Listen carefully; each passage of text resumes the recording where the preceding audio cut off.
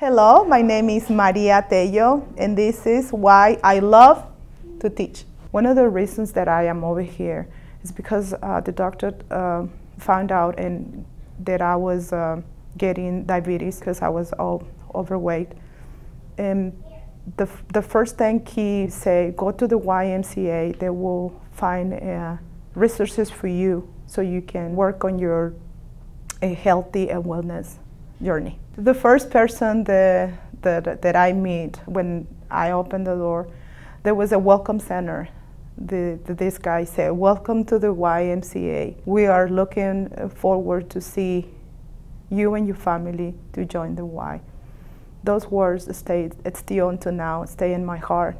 And I feel so loved here at the Y. I'm always hanging around here. I took step classes, Zumba classes, cardio kickboxing classes, and body pop classes. And I said, how about if I can work over here and do a workout since I'm over here? So that was the main reason why, because I do my workout over here and I use this facility as making extra money for me and my family.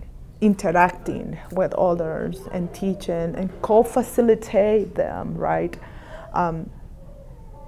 I think that is the essence of who I am. I was doing my spin class the other day, and there was a lady open the door and said, "Hey, Maria," from outside.